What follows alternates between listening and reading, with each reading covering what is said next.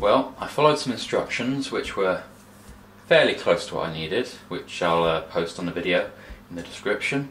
That was just from Instructables, and that was some generic instructions on how to interface red, green, blue LED strips to an Arduino and to a Bluetooth device.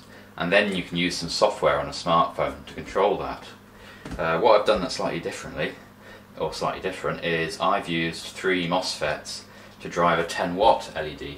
So I've got about 3 watts per channel, and this is quite a lot brighter than you get from a small bit of LED strip.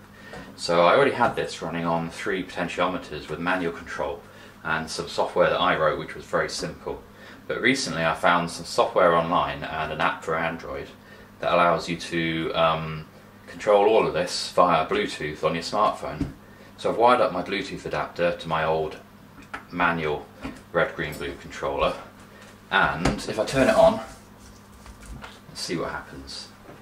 This takes 12 volts down to 9 volts to power the LEDs. This takes 9 volts down to 5 volts to power the Arduino and Bluetooth, which is blinking away because it doesn't have a connection. So let's see what happens if I just try and put that so you can see the LED. If I connect on the phone, let's get some better. So if I scan, it should find the device. There we go. So now it's connected.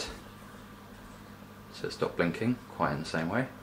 And that means if I press the on button here, it turns on. Then I can vary the intensity in maximum colour before it goes up to white. I can even change a colour. So we've got blue, we've got, what else have we got? Come on, touchscreen, don't fail me now. We've got red, and any combination, which is quite nice. Obviously you can turn it on and off. You can record a favourite colour, so we can record red as favourite, and go to different colours and go back to red, which is quite nice.